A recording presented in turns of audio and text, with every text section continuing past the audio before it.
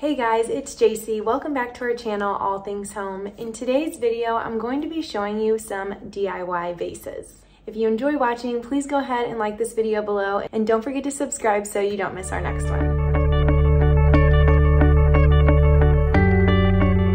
I've had a couple vases just lying around, kind of being unused, just because they don't really go with our home anymore. Our style has kind of evolved a little bit. But instead of getting rid of them, I really wanted to DIY them and give them a more natural aged look. So that is the process that I will be showing you today. This first one I'm going to go through is an aluminum vase that I already had. We kind of had some aluminum decor when we first moved in and started decorating, but have kind of moved away from that a little bit more. But I kept this vase because I like the shape of it. I originally tried to paint it white just to see what that would kind of do, and obviously didn't love it, so I wanted to add a little bit more texture and give it a little bit of a stone look. This photo was the inspiration I found for this vase because mine had similar flutes to it, not identical, but that was kind of the look I was going for so that I didn't have to try and hide those. I wanted this one to be more of a tan neutral color, so I started mixing white and a dark brown, and then to add texture I added in some baking soda. This first try was still a little bit too watery and didn't have much thickness to it, so I ended up going back and adding in some more baking soda. So you can just kind of add slowly until you get the texture that you want. Mine ended up being pretty muddy, which is kind of what I wanted because I really wanted to add some thickness and texture to this vase so that it would have more of a natural texture to it. I did go ahead and add in a little bit more brown because the color was a little too pink for me.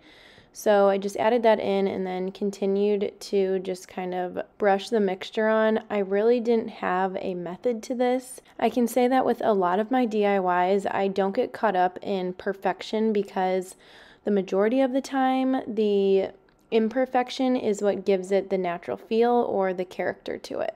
Whenever I show my husband a DIY project I did and show him where I messed up, he always just responds and says, "It adds character." So I just remember that the imperfections are what bring out the beauty in these projects. So now I'm just showing you a little bit of what the texture looks like. You can see that there's a little bit of texture to it, and when I spin it around, you can see the area that didn't have as much baking soda in the mix. This is all about layering, so I'm just going to go back and mix up a little bit more and just continue to add to the vase. I started using this putty knife because my brush was getting a little bit thick just with the mixture in it, and I think just using different tools to apply the paint, it will just give you some added texture and depth to it. You can see that the thickness and texture is building on it, and I'm finally liking how it's looking. Now I just want to focus on the top a little bit more and hide the details a little bit and make everything blend a little bit more. I'm also going to add some mixture inside so that when you can see a little bit of the inside after you put the greenery in, it won't be obvious that the vase is aluminum. So again, just trying to hide those precise details like the rim at the top and where the handles attach, just trying to blend everything in so that it looks more like stone and not its original aluminum material. I was not afraid of using my hands to see if that would help at all. I still ended up going back with the putty knife just because I think that helped blend and smooth everything out a little bit better. So now you can really see the added texture to it, and like I said, I'm just trying to hide where these handles attach. One thing I wish is that I couldn't totally figure out how to thicken these handles. I think that would have really helped the overall look. So if you have any ideas on how to get these handles a little bit thicker, let me know in the comments. I'm open to ideas. After letting that dry overnight, I'm now going to go back in with a white and dark brown, the two colors that I used to make this tan color. I'm going to start with the white and just brush it in between each flute. I still went ahead and added baking soda to the white paint just to keep the texture going. Don't be afraid if you end up adding and brushing on too much of the paint because, like I said, this is all about layering, so we're still going to go back with different colors.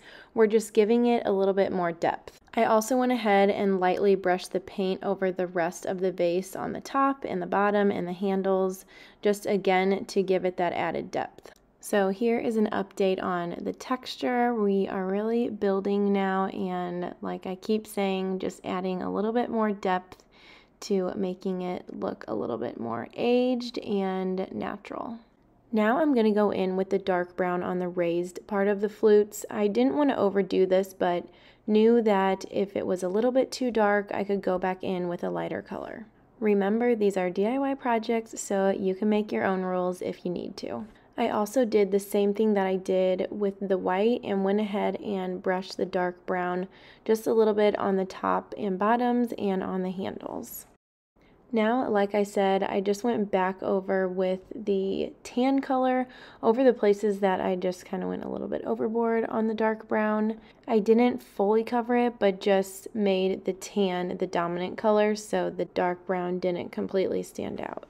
For the final step, I just barely dipped my brush into the tan color and went over the white areas very lightly, just so that they weren't so stark. So here is how it turned out.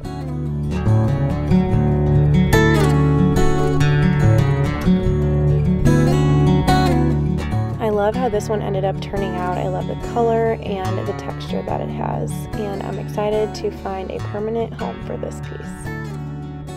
So moving on to this next vase, I got it from a floral arrangement that I was gifted, and I loved that it was square. I was honestly planning on just doing a DIY with the shape that it is. However, I found this inspiration and I just loved this vase and tried to think of ways of how I could mimic it with this vase, but was second guessing until I saw this photo from Jenna Pierce and decided that I had to figure it out. So this is what I came up with.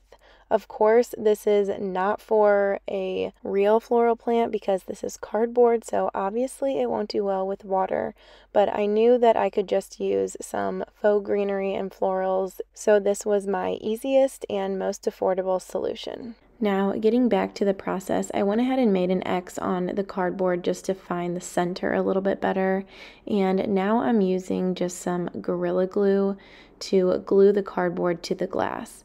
Now, you want to make sure that you use enough of it, and you want to leave this set overnight.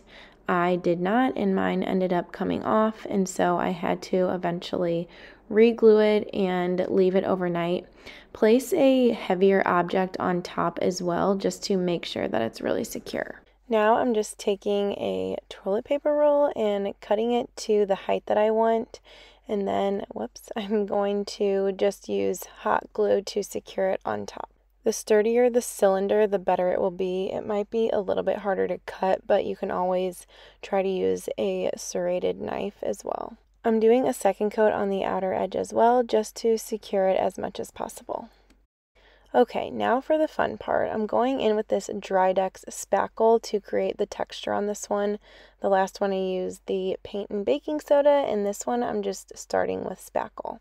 Looking back, I think I went in with a thicker coat than needed. You can definitely start with a thinner coat and then build up from there, but I just wanted to make sure that I had full coverage, and since this was obviously very smooth, I wanted to make sure that I was adding enough texture. Since I was going for more of a cement look, I wanted to make sure that the strokes were all in the same direction, so I just kept them going horizontal on the sides of the vase.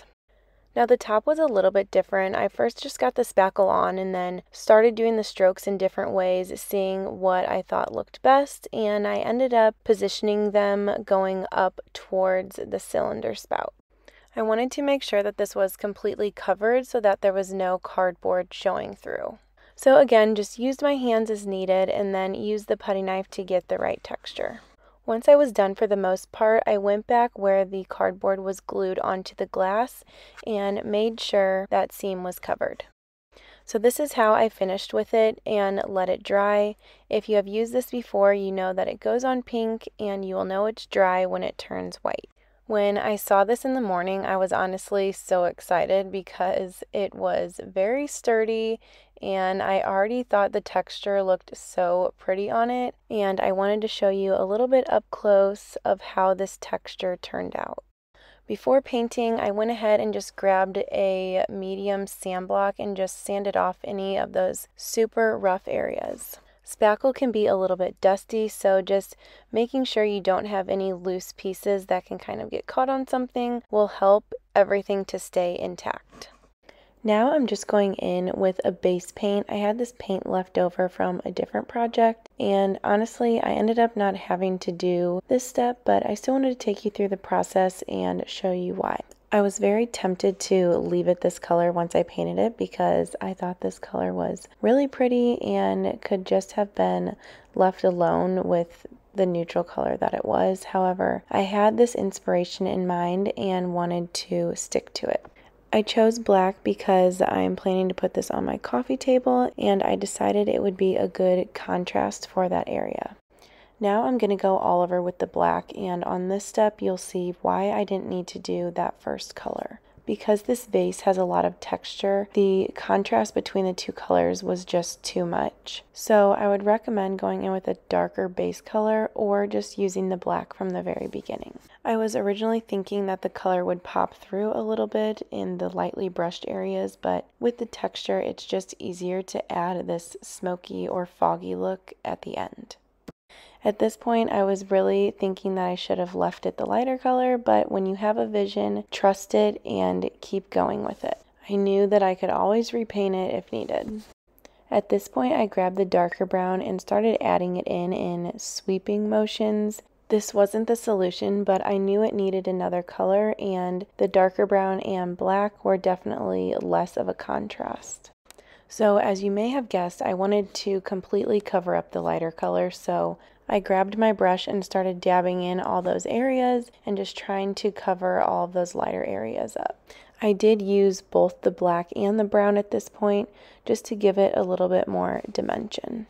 I was dabbing in the areas that I was trying to cover, but made sure to go back in sweeping motions to get the final look I wanted. I did go back with a sand block and just sand it a little bit to give it that dusty look, and this is how it turned out. I still think the lighter color would have turned out really pretty, but I'm so happy I continued with the black because I think on the coffee table it just needed that little bit of contrast. That wraps up this video on these DIY vases. We hope this inspired you to try some DIYs at home and help bring a little bit more cohesiveness to your home decor. If you enjoyed watching, don't forget to like this video below and subscribe to our channel for more budget-friendly home decor and design tips and DIY projects. See ya!